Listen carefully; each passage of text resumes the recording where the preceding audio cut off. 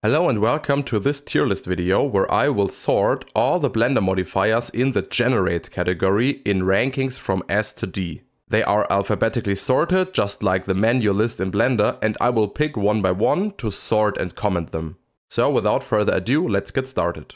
So the first one is the array modifier, which is pretty cool. I would place it in category B.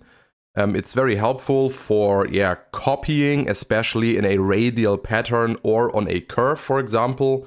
That's the most handy tool for operations like this. So for creating copies and multiple versions of an object or of a geometry piece, very, very helpful. So this is clearly a B ranking modifier. So now the Bevel modifier. This is a A rank modifier, which is already pretty high because of course it's necessary for a lot of things, creating sloped edges, and it's just necessary for realistic light on edges, to capture all of the reflections there. So Bevel is extremely important and easily an A rank modifier. It's also very helpful for low poly modeling, where you just want to create a little bit of a diagonal edge and not a 90-degree edge, which almost makes it look very blocky and very hard. So that's pretty cool. In general, top modifier, easily A tier. So the next one is the Boolean modifier, which is also an A tier modifier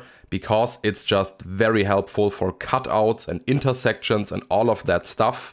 When you want to subtract an object or even add an object to another object to match all of the edges and so on. So that's very, very helpful. Most of the time needs a cleanup after being used, but still very, very cool modifier, and nice for volumetrical workflows where you just add or subtract volume of another object. So that's also A tier, very clear. From the top now, let's get all the way down to the bottom with the Build modifier, which is a D tier modifier, because it's more or less just a little toy basically and not very useful. So that's not a very helpful modifier. That's why it's placed in D. So it's basically just hiding or deleting faces one by one, and it's not really useful for anything. As I just said, it's more of a toy a little bit, but I've never used that for anything in my life. So that's just a D tier modifier, not often useful. I've never used that in a real project. Then the Decimate modifier is way better here. So this would be between A and B, and it depends a bit on what you're working on. I think I would place it maybe in B, but it could also be in A, so it would be reasonable to put it in A as well. I personally think that's on the same level as array, so it's not as useful as Boolean and Bevel, I think. But we can discuss that it's also an A tier, so it's between A and B. It's in general very useful for reducing the geometry resolution, so to get rid of some geometry and still remain with the roughly original shape of the mesh object. And of course, by doing that, it can be used for creating game assets or web assets, which have to be performant and just have low poly count, and just low amount of geometry, so that you can load them quickly and so on. So Decimate, very useful for creating assets to foreign engines. So it should be in B or in A. So let's come to the edge split modifier, and this is the first one which I will put in C, because it's sometimes useful to split certain edges on a mesh, but it's not as useful as these two here. So that will be a C rank modifier here, because usually I split edges manually by hand, and I like to have more direct control over this. But of course you can also split edges with this modifier, and that's why it comes in handy sometimes. So that's why it's in C and not in D, because you can use that here and there. So to summarize it, when needed, it's handy, but usually it's not required for most projects. So it will be in the C category then. So, and now we've come to the biggest competitor here, the Geometry Nodes modifier. And this here is all the way up here in the S tier, no doubt at all. Because the geometry modifier is the best modifier in Blender, of course, yeah. So you can recreate almost every other modifier with geometry nodes and a million more. So programming your very own modifier, yeah, maybe other versions of these here, is just very, very helpful. And yeah, you can create your own modifier for every specific case. And yeah, this can't be beaten by any other modifier. Because you can just approach almost every problem or task with geometry nodes,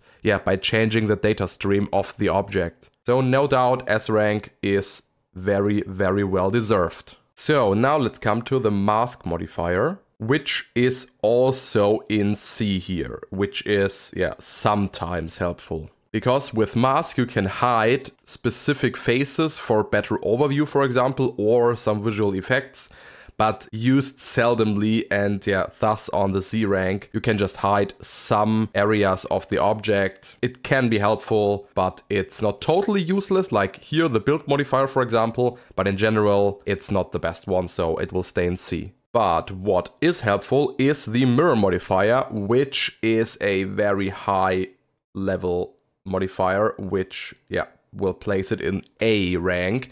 Because yeah, mirror is just super, super cool. Yeah, for symmetrical models to save a lot of work and time. And often you just have to model 1/2 or even 1/4 of the finished model. And of course, yeah, it's often used and very handy. So yeah, clearly A rank modifier, yeah, just because you will use it in a lot of projects and it's super helpful and it saves a lot of time. And you can preview everything before applying the modifier. So super, super cool. Yeah, mirroring your object in multiple symmetry axes if you want to, clearly an A rank here. So I will pick this here now to leave it in alphabetically order. So multi-resolution will be also, I would say, a B rank modifier. Yeah, it can't be used in edit mode, so it's not as good as Subdivision Surface modifier, for example, but it's very useful for creating normal and displacement maps to transfer high detail data from a high resolution model to a low resolution model, for example, on photogrammetry, so on 3D scans. So it's cool to like transfer data from A to B, and in general, it's quite useful, but in most projects, it will be replaced by the Subdivision Surface modifier, and thus it's placed in B rank. It's cool, it's good, but it's being replaced in most cases, so it will remain here in B. So let's go on with the next one, Remesh modifier here, extremely helpful. So this will come all the way up here on the A rank. It's yeah, extremely helpful, as I just said, yeah, for lots of cases, and clearly placed in A rank. You can recalculate the volume of an object with it, with some hole tolerance, super useful for repairing meshes, clean up after editing, especially for 3D printing also, and it can also be used for volume modeling for a super fast, rough first approach on the shape, yeah, before you add details or start to sculpt, for example. So these many use cases puts this in the A rank. Totally clear, super cool modifier, Remesh for the volume calculation. So let's go on with the screw modifier. This is also helpful.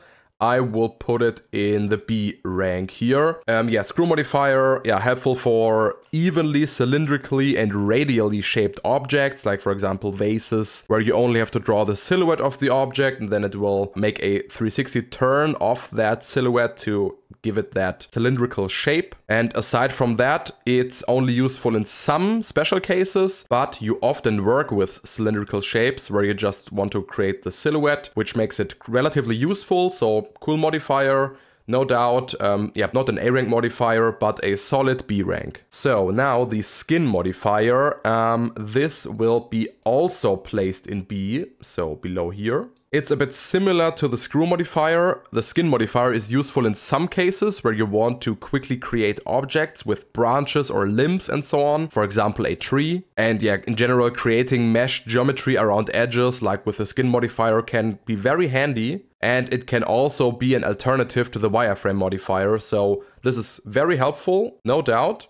So this is also a solid B rank modifier. Now we will come to the Solidify modifier, which is also an A rank here. Also very, very helpful and often used. in many projects. Solidify, of course, very helpful to give flat surfaces a volume via extrusion, and super handy for 3D printing as well to make objects hollow, because if they don't have a wall, they will be printed solid, but if you create a wall with the Solidify modifier, you will make the object hollow. And it's often in use for, easily just to make thick walls out of flat faces and polygons. So very often, very useful in lots of cases. So well-deserved A rank, super cool modifier. And now again, we come from the top all the way down to the bottom again with Triangulate here. It's seldomly useful, that's why it's placed in D. In Blender, some actions where triangles are required, like in sculpting, you can also apply it there,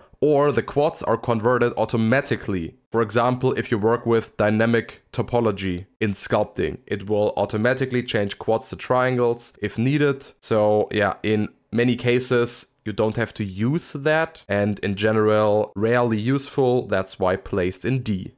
And I mixed the alphabetically order a little bit up, sorry for that. Now we'll come to Subdivision Surface here, which is 100% in the A rank here, no doubt at all. It is used in most projects, super useful, as even a modeling workflow named after it in Blender, the Subdivision Surface modeling, where you just work with rough models, and then with the Subdivision Surface modifier it will be smooth and relatively good controlled. So that's without a doubt A rank.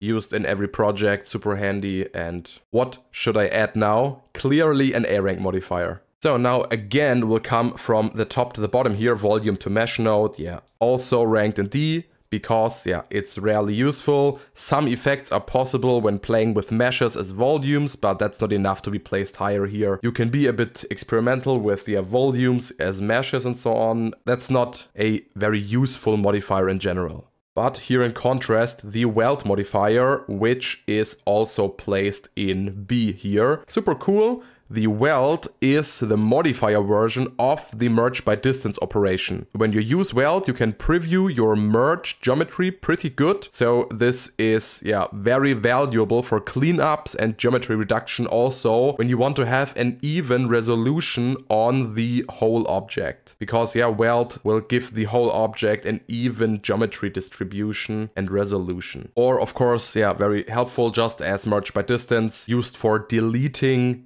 double geometry, for example, double vertices and so on. That's easily a B rank modifier. And now we'll come to the last one here, Wireframe. And this is also, between B and C somewhere here. I think I will place it, maybe in C. But you could place it in B, because, so in general, it's the easiest method to visibly render the wireframe of an object, so that's good. But the wireframe geometry can look a bit weird and sharp. So the shape can look a bit weird. And we could also, for example, use the freestyle tool in Blender to do that also, which is like a post-processing effect. But wireframe is the geometry version of that to easily create the wireframe visible in the render. If it would have more sliders and options to control how it's applied on an object, it would be in B. But since I can't control it very good, it's just not that useful. So it's good to have in some cases and very easy to use also, but lacks variables and beauty. So I will place it in C. Okay, and that was it. All the generate modifiers sorted in a tier list. I hope you learned a bit about them and now have an overview of how useful they actually are. Of course, different 3D artists will rank them slightly differently, but I think in general that's how they are viewed in the Blender community. But if you think otherwise, let me know. Then maybe I have to correct something here. When you found this video helpful or you learned something, feel free to subscribe to never miss anything, and now have fun modifying and see you soon.